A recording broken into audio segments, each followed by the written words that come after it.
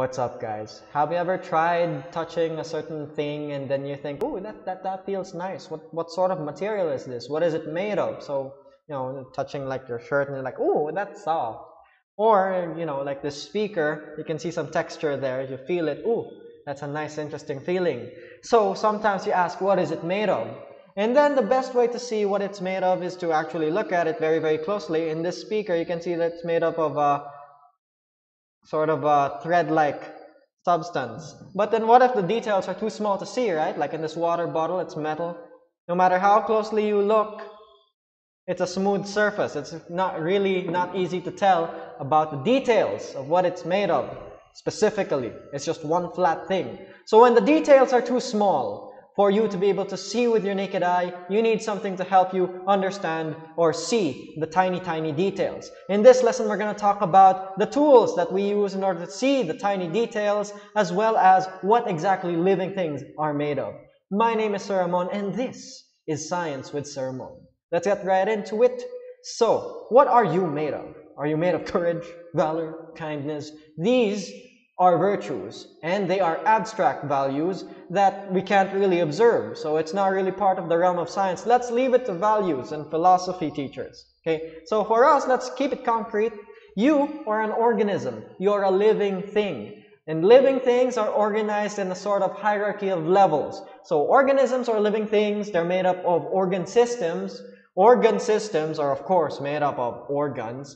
So your organs here. And organs are made up of tissues, which in turn are made up of, you should be able to answer this by now, they're made up of cells. So cells are the building blocks of life, but how big are cells? They're very, very tiny. So in order to figure out stuff about the cells, we need to investigate all these different objectives, as well as the tools needed to be able to see them. Again, cells, they're quite tiny. If you look at the cells of your hand, if you try to look using your naked eye, you won't be able to see them.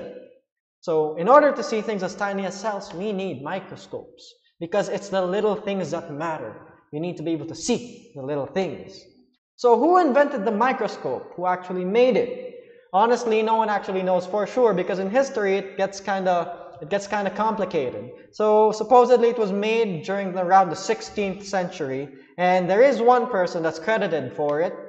He's the inventor of the microscope. His name is Zacharias Janssen. He's Dutch. He's a spectacle maker for glasses, and supposedly he made the microscope in 1590. Now the reason why it's sketchy is because his birth records say he was born in 1585. And if the microscope was invented in 1590, well, that makes him how many years old, right? So sketchy. Another thing that makes him sketchy is that he also was caught for counterfeiting and then went on the run and then went bankrupt. So, if you can actually make microscopes, why would you go bankrupt, right? If you're skilled enough to make a new thing. Anyway, who made microscopy a big deal? Like, why is it so important? Why did it not just become a novelty thing? So the one who made little things matter is the scholar known as Robert Hooke.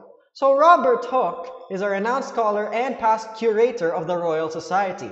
The Royal Society is one of the oldest academic institutions on Earth. And if you can see here on the left, we have a question mark for a portrait. So no, he's not the riddle. It's just that there's no portraits of him. Why? There's this guy that he had fights with, lots of scientific disputes with. His name is Isaac Newton. You may have heard of him. So Newton eventually became the president of the Royal Society, and since he didn't get along with Robert Hooke, supposedly people say that he let Robert Hooke get obscured out of history. So he let Hooke's legacy be buried in the sands of time without actually giving him a fair chance. Others say that he actually ordered that portraits and discoveries of Robert Hooke be burned or put into waste or locked away, stuff like that.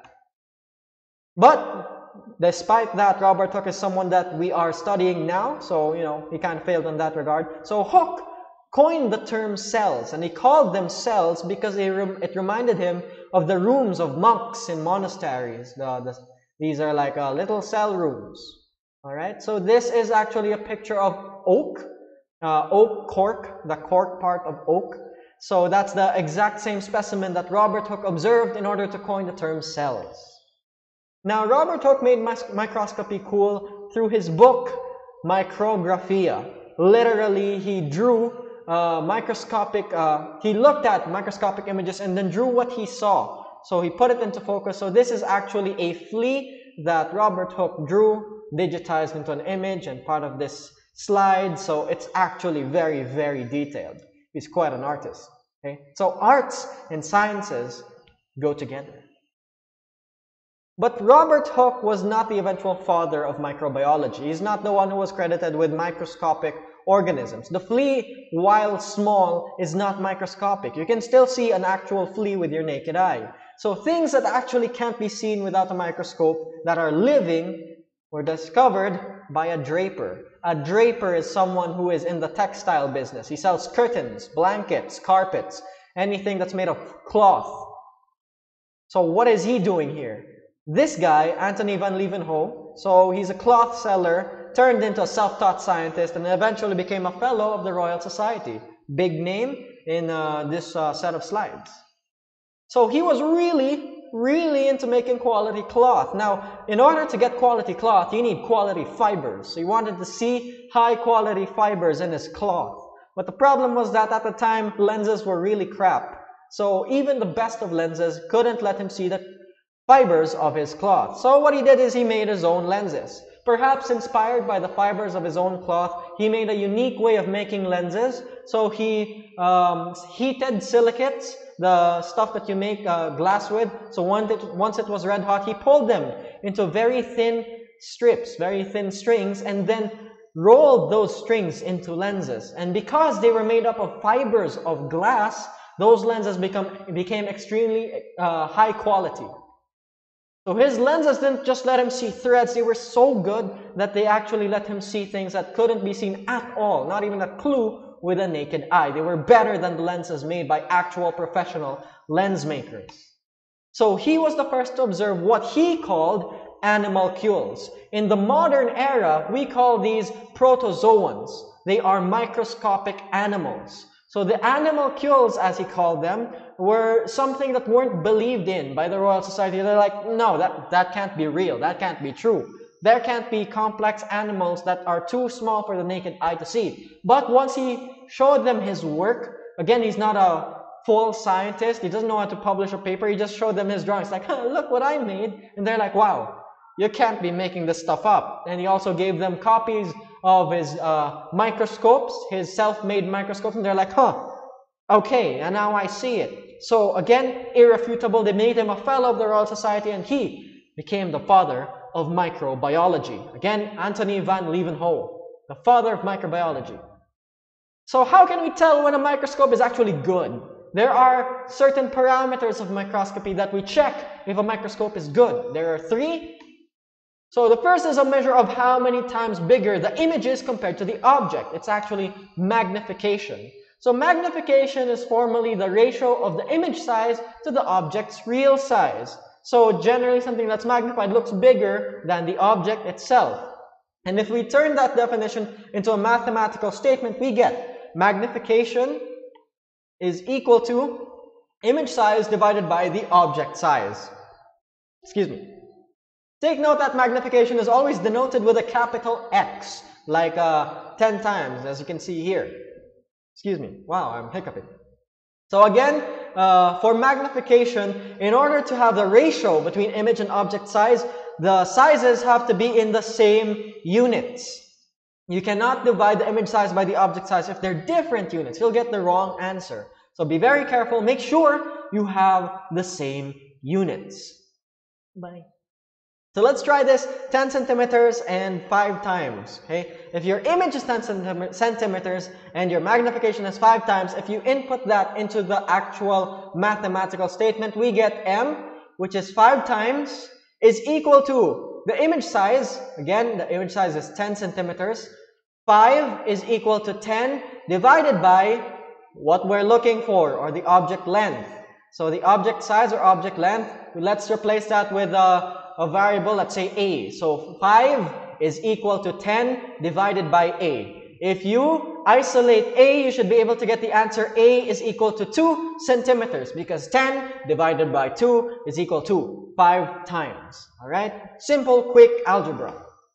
Next, What's a measure of the difference between the dark and the bright areas of an image? This is called contrast. So contrast is the differences in either color or brightness that makes an object distinguishable from its surroundings. So example of that is this X-ray diagram. When there's extremely high contrast, you can no longer see the faint ribs, individual ribs of the rib cage.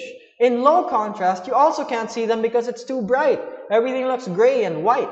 So the optimum contrast is somewhere in the middle, where you can see the fine details and it's not too hard to distinguish things that are of relatively similar color. And it doesn't just apply to X-rays, it also applies to microscopes.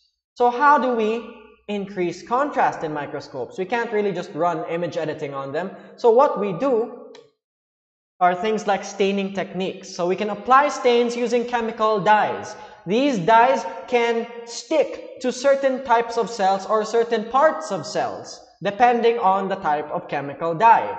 So it becomes easier to distinguish things or parts of cells, but they tend to kill the cells because the dyes get embedded in all the important structures. One important type of staining is gram staining. As outlined here on the right side, gram staining has two stains that allow us to make high contrast images. So we have the primary stain, crystal violet, called crystal violet because it's a crystal and it's violet. So it can stain most things. So it'll stain this one and this other type of cell, a gram-negative cell. More on that later. Next, after a primary stain, we apply what's called a mordant. So remember this term, a mordant. So a mordant actually embeds the stain into the parts in which the stain gets stuck in. So in this case, for gram-positive cells, the mordant makes it get stuck in almost every part of the cell membrane or the skin of the cell. In gram-negative cells, the mordant actually doesn't embed the primary stain because it doesn't have certain types of molecules in its cell membrane or cell wall. So next after the mordant is the decolorizer. So anything that didn't react with the mordant and primary stain will have the dye loose on the specimen. So the decolorizer will remove the dye if it didn't get stuck due to the mordant. So for gram-positive specimens, the decolorizer will just remove the excess violet. While for gram-negative, all of the violet didn't stick, so the decolorizer will remove everything. So what's next is what we call a counter stain, in this case safranin, which is a pink dye. So safranin will stain anything that was colorless but is not part of the background. So what happens is that your gram-positive parts of the cell become violet, dark violet, your gram-negative cells or parts of the cells become pink, and your background becomes white, increasing the contrast for many types of parts and types of cells. Right? So again, that is gram staining. Another way to increase contrast is phase contrast microscopy. That sounds really complicated because it deals with light and the properties of light. So light gets scattered when it passes through different media, like how light gets refracted by water. It's the same for cells. When different densities of cell structures are hit by light, light gets scattered into different angles. In phase contrast microscopy, the angle of scattering of light is manipulated so that when the light reaches your eyes, the specimen is usually brighter and the background gets dimmer, or the other way around. This is one example. A bright field image just is the standard light microscope image. It's just light everywhere. So it's kind of fuzzy because the light just overwhelms everything. In phase contrast microscopy, the light that goes through the background is eliminated, as much of it as possible, without making everything black. So it becomes dimmer.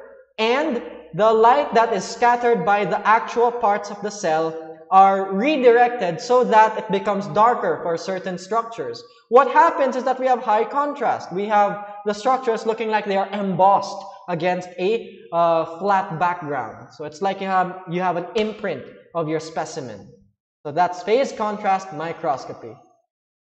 So next, what's the measure of the amount of detail in an image? This is the third parameter. This is actually resolution. So you should be familiar with this if you watch YouTube videos, stuff like that. So resolution is the amount of image detail. In microscopy, it's also formally defined as the shortest distance that two points can still be distinguished from each other. What does that mean? In this case, on the left, the lower resolution image on the top left, if you zoom in on that square, if you look at the image, you can't distinguish between the points. The same image with higher resolution, if you zoom in, you can see individual points. There's yellow and there's black and so on. So again, there is a shorter distance where points can still be distinguished from each other. So again, the paradox here is that higher resolution means that the distance should be shorter. So shorter distance, better resolution, because you can see more detail. So you have the basic microscope. So that microscope is actually called the compound light microscope. It's called compound because it has two lenses for higher magnification. So this is what it looks like. And those are the parts on the left. If you did the activity, the warm-up activity, you should already be familiar with these parts, but we'll go through them really quick. So it's called a compound lens microscope because of these two lenses, the eyepiece lens and the objective lens. So those two have a multiplicative effect on magnification. So if you have a 5 times eyepiece and a 10 times objective, 5 times 10 means 50 times magnification.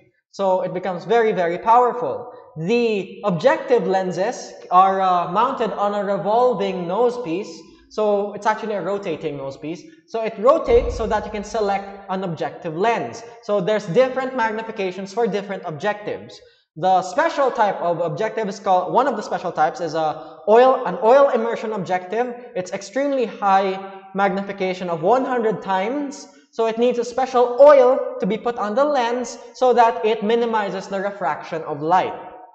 Next, you have the stage where you put your specimen. You can clip it on using stage clips. Now, your stage has an aperture, which is just a hole through which light can pass through. Oh, Lord. So again, light can pass through the aperture. And the light comes from a light source, sometimes called an illuminator. The light goes through an iris diaphragm. So you can see here a small lever. So you can move that lever so that you can close or open the iris diaphragm, much like closing and opening your eyes, so that you can control the amount of light.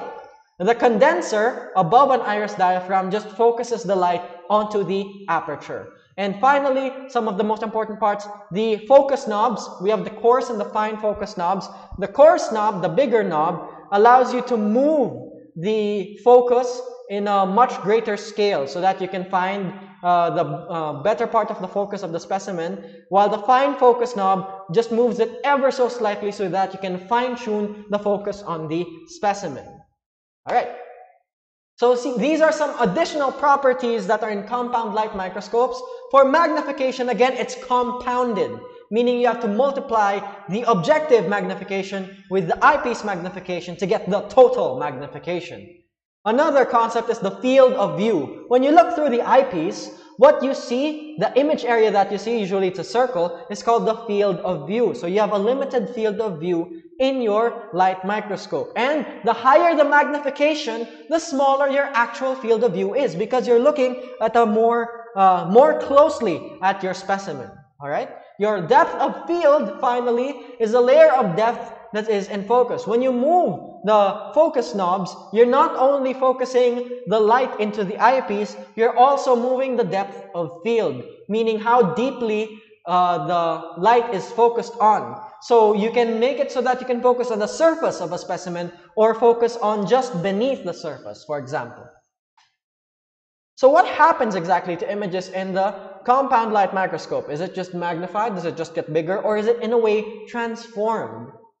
So the answer is that yes, it's transformed. It's actually inverted. Like in your specimen of E in your light microscope, the E is inverted to something that looks like a Roman A, okay, or a Times New Roman A. So the reason for that is because of the compound lens system. It flips images. And since it flips images, what you see is flipped. The movement is flipped as well. When you move your slide to the left, even if in real life you move it to the left, in your vision, it will move to the right.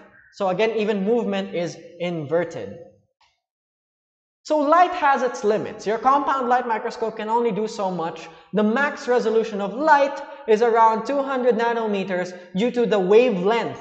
and frequencies of light as a wave. Again, the properties of light limit its resolution. So in order to break that barrier of resolution, you need something that is smaller than the wavelength of light itself. And what else can be small other than electrons? Electrons are one of the smallest elementary subatomic particles. So since they're extremely small, they can be used for extremely high resolution images. So you bombard your specimen with electrons and have a detector of those electrons in order to see what your specimen is like. So you have two types depending on how the electrons are used. The scanning electron microscope scans the surface of the specimens. Again, only the surface. So this is an SEM image on your right. So you can see it's very cool, it's very 3D, but you can't see under the surface of the specimen because they are actually treated by coating them with a heavy metal such as gold. So an extremely thin layer, like 1 or 2 atoms thick layer of heavy metals is put onto your specimen, and then electrons are bounced off of that heavy metal. And the way they bounce allows us to form images that are 3D and very high resolution. The other type of electron microscope is the transmission electron microscope. Your electrons are transmitted through the specimen. It's not bouncing off of it. It goes through and gets scattered by the different densities, much like the concept in phase contrast microscopy. But in this case, they need to be stained with heavy metals as well. So the heavy metal stain allows for different densities in different types of materials within your cell or within your specimen.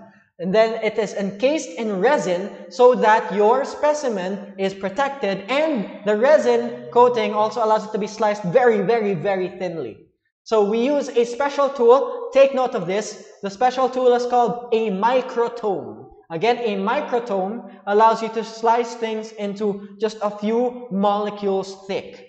And that allows your electrons to be transmitted through your specimen. This image on the left is actually the endoplasmic reticulum of a cell. So this is just a summary table of the differences between the different types of microscopes. We have the SEM, the TEM, and the CLM. So your electron microscopes and your compound light microscope. For visualization, you can see your specimen based on electrons for the electron microscopes and light for light microscope. Duh. Your sample preparation, your electron microscopes will kill your sample if it is a living thing because of the metal used to stain or coat it. For compound light microscopes, it's possible for your specimens to be alive if you don't use staining procedures. Again, if you can just look at them without staining them, then they can be alive, just like that video that we saw before. The image produced by your microscopes can be 2D or 3D. Only the SEM can produce 3D images. The others make 2D images. And for magnification, we have, of course, 1,000,000 times maximum magnification for your electron microscopes, while for your compound light microscopes, only the very best ones can go up to 1,000 times magnification. Any more than that, and you can't actually see anything because of the resolution barrier of 200 nanometers. So you deserve a break because we've been looking at the details of the microscope's history and the different types of microscopes in modern time. So we'll continue in the next meeting with the cell theory, the cell size, and the cell shape. So I hope you guys understood this, and I'll see you guys in the next video.